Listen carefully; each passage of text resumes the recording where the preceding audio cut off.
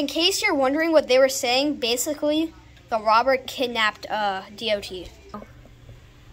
All right, do what I say or I'll murder you. What a nice, boring day at a gas station. There's literally nothing to do except give customers stuff and make like $3 per hour. Oh, what do you want? What do you want?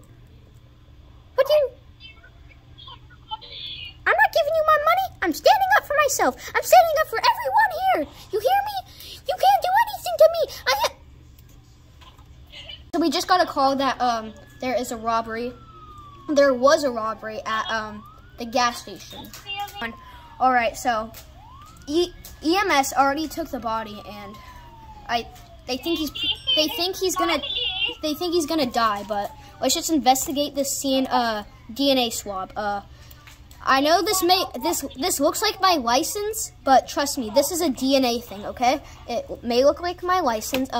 Let's swab this, because this is where it was shot. Swab all this. Let's bring it to the back of the car. DNA test. Put it right here. We have to wait 10 seconds before it says who it is. 10, 9, 8. Okay. No, 7, 6, 5, 4, 3, 2, 1. All right. Wait a minute. This DNA test. Oh, you okay? Okay. Okay. Just let me talk, okay? Just keep all of your pain in your mind. This swab says that the DNA is not from the robber that we put in jail. It's from the DOT person that helped us whenever you decided to go crazy and drive on the side of a mountain. You know that, right? Okay, stop twerking. You don't get any of this. All right, are you serious? This dude's never serious.